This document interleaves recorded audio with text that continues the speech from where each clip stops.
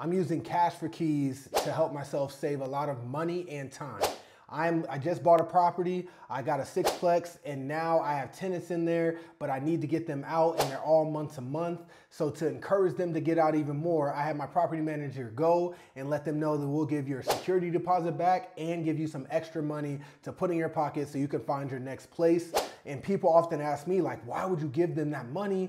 You know, like they might have messed up the property. I don't care about any of that. I want them to get out, and I hope that they could find a really good place. So if the money that I give them is gonna help them, great. But it's advantageous for me because I can renovate all the units at once. So now we can review electrical, plumbing, reframing, reorganizing, or resetting up the rooms, getting all the permits necessary.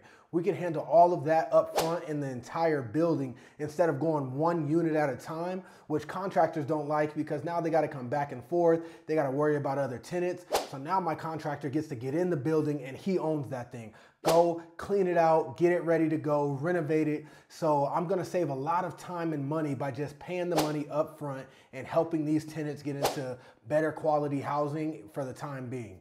So that's Cash for Keys. I've been using it. This is my second time now, and I think I'm gonna continue to use it. So I wanted to share that story.